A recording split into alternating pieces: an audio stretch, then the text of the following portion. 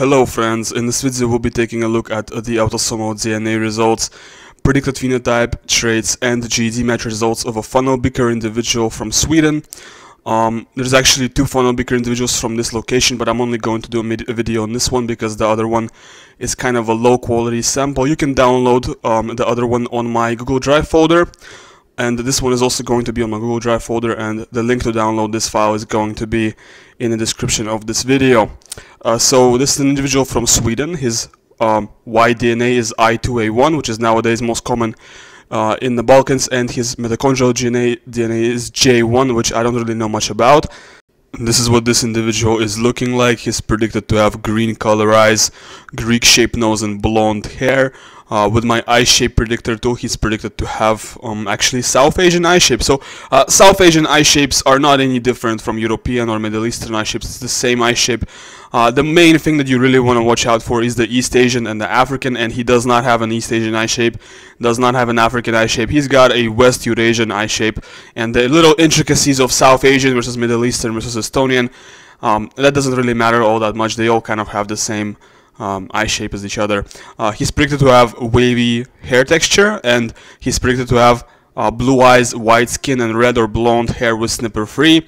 With Y-sec, he's predicted to have blonde hair, blue eyes, and it looks like not exactly white skin, more like light olive skin tone is what I'm seeing with the Y-sec prediction.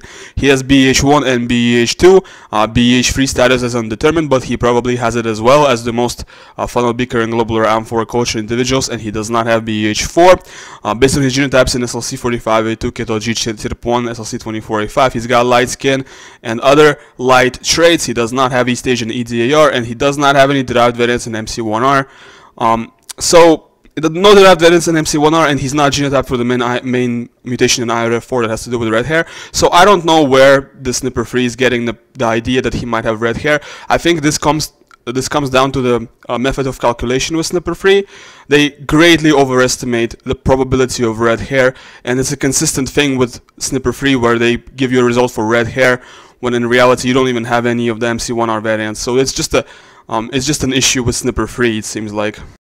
This is what this individual scores with MDLPK11 on GED match. As you can see, he's mostly scoring Southern or basically European farmer components. There's 58% Neolithic plus 8% basal. The little bit of African is also due to affinities to Africans that were present in the farmers. And for the European hunter-gatherer component, which this individual also does have, there is the 25.6% European hunter-gatherer that he's scoring. With the Oracle, he's getting modeled as a mixture of LBK plus basically Mesolithic hunter-gatherer, or LBK plus Bockstein, or whatever, any kind of European hunter-gatherer does the trick. Basically a mixture of, well, not Eastern hunter-gatherers, mostly Scandinavian hunter-gatherers. A mixture of Anatolian Neolithic plus Scandinavian hunter-gatherer, or a mixture of European Neolithic farmer plus Scandinavian hunter-gatherer would be this individual. With Euroginske 13 Oracle, he's closest to Spanish from Andalusia, followed by Spanish from Aragon. Very Southwest European result, but even modern Spanish people are obviously a lot more European, Indo-European than this individual. Modern Spanish people have actual Yamne and Indo-European admixture, which this individual does not have. He lacks it. And with PUN-DNA LK12, you can see here he's not scoring any Caucasus HG, so no Yamne admixture, but there is 29% European hunter-gatherer, and there is 56% Anatolian Neolithic, and there is also Near East, which also comes from the farmers. With the Oracle, he's closest to basically all kinds of European farmers, and this is what he scores with PUN-DNA LK10. Look at how pure this result is. There is no Sub-Saharan, no ASI, no East Asian, no Amerindian, no nothing. This is a very it's a very white result. Like, it's a very white individual. There is only the 1.7% Oceanian, which is kind of spoiling the picture. But it's a very white individual, and definitely heavy on the ENF or Mediterranean component. And with the Oracle, he's actually closest to Sardinians, followed by Spanish and Basques. So very, you know, it's a white individual in the sense of phenotype and traits, but I guess he's more Mediterranean than he is like Northern European, because obviously closest populations to him are Sardinians. This is what he scores with Ancient Eurasia K6. There is some ancestral of Eurasian, there's 2.5% ancestral of Eurasian. He got this from Eastern hunter-gatherer admixture, which was present in the FunnelBeakers. with the oracle closest once again to Sardinians, and actually getting more or less a mixture of Anatolian Neolithic plus Matala. You can see 77% Anatolian Neolithic plus 23% Matala. That's basically the admixture that created this individual, a mixture of Anatolian Neolithic or European Neolithic plus some kind of Scandinavian hunter-gatherer. And this is what this FunnelBeaker individual is scoring with Gedrosia K3. As you see, very heavy on the West Eurasian component, 98% West Eurasian. Actually more West Eurasian. If we take West Eurasian drift as the benchmark for what it is to be white, then this individual is more white than the Scandinavian hunter-gatherers who lived in the same region, because they score like 90% West Eurasian with this calculator. We're taking a look at his traits with my genome analyzer tool. So all of this he's not genotyped for, so we can't know if he's a warrior or a warrior with a COMT or MAOA. We can't really know his genotype for Proference in Pro, but what we do know is he's got AG here in 0D2, which is implicated in a slightly increased number of dopamine D2 receptor sites in the brain and a slightly increased likelihood of schizophrenia. And what we also do know is that he's got AA genotype in TOC1, which means A1A1 genotype. I want to remind you, this is a super rare genotype for humans. But it's actually the default, it's kind of the default genotype for monkeys. Like if you look at gorilla, chimpanzee, orangutan, they all have AA here, they all have A1A1. Neanderthals mostly have AA, Neanderthals also mostly have A1A1 in TOC1 variation of DRD2. And for every A allele, for every A1 allele, something is either 40% or 20% decrease in availability of dopamine D2 receptor sites in the brain. So this genotype comes with a greatly reduced availability of the dopamine D2 receptor sites in the brain. To put this into perspective, this genotype, it's kind of like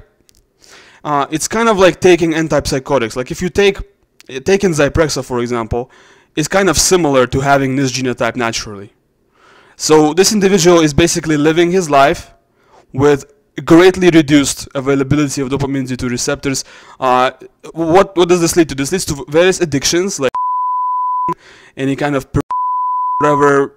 Well, I shouldn't say that on YouTube. It might lead to demonetization. I shouldn't say that. I'm gonna bleep out those parts. But it might lead to all kinds of issues with addiction.